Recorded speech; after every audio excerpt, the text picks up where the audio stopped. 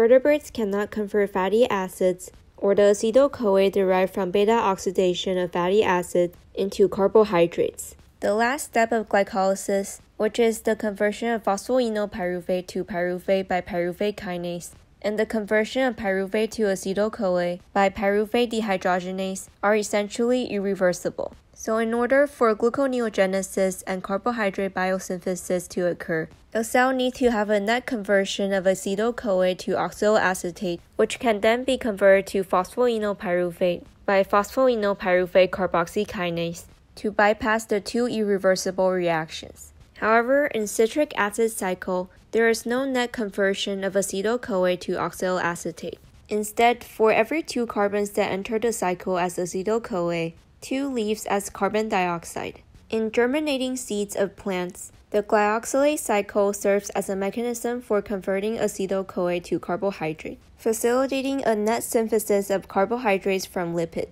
The glyoxylate cycle occurs in a membrane-bounded organelle known as glyoxysome, which is specialized peroxisome. Germinating seeds are filled with lipid bodies that are very rich in triacylglycerol, which degrades into fatty acids, which in turn undergoes beta oxidation to form acetyl-CoA. Acetyl-CoA enters glyoxysome, and it is converted to citrate by citrate synthase. Citrate is then converted to isocitrate by aconitase. Glyoxylate cycle shares the first 2 enzymes with the citric acid cycle. However, in order to ensure a net synthesis of 4 carbon compounds, the glyoxylate cycle must bypass the 2 oxidative decarboxylation steps in citric acid cycle.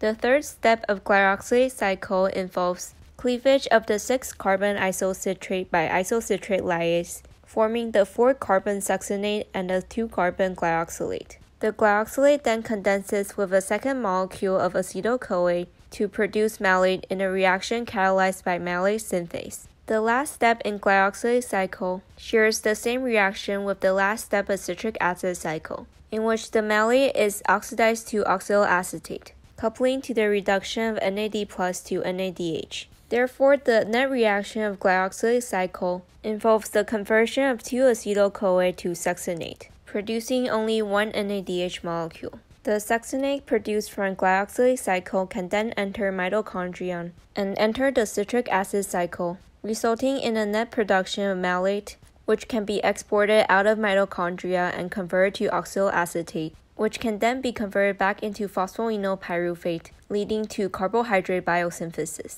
Note that all the catabolic pathways are written in pink, the anabolic pathways are written in blue, and the amphibolic pathways, which are both catabolic and anabolic, are written in purple. Glyoxylate is a net anabolic pathway that is used for net synthesis of carbohydrates from lipids, whereas citric acid cycle is an amphibolic pathway that produces 3 NADH and 1 FADH2 for oxidative phosphorylation, as well as 1 GTP. Intermediates of citric acid cycle can also serve as precursors to amino acid biosynthesis. The partitioning of isocitrate between the citric acid cycle and the glyoxylate cycle is controlled at the level of isocitrate dehydrogenase, since the 2 cycles share the first 2 steps. When isocitrate dehydrogenase is inactivated by phosphorylation, isocitrate is directed into biosynthetic reactions through the glyoxylate cycle. And when isocitrate dehydrogenase is activated by dephosphorylation, isocitrate enters the citric acid cycle and ATP is produced. In summary, the glyoxylate cycle shares the first 2 steps and the last step with citric acid cycle. It bypasses the 2 oxidative decarboxylation steps by the enzymes isocitrate lyase and malate synthase, resulting from a net production of succinate from 2 acetyl-CoA, which can then funnel into citric acid cycle, resulting in a net production of oxaloacetate and subsequently phosphoenolpyruvate, achieving net synthesis of carbohydrates from lipids. The glyoxylate cycle can only occur in germinating seeds of plants and some other microorganisms. Vertebrates cannot synthesize glucose from acetyl-CoA derived from fatty acids.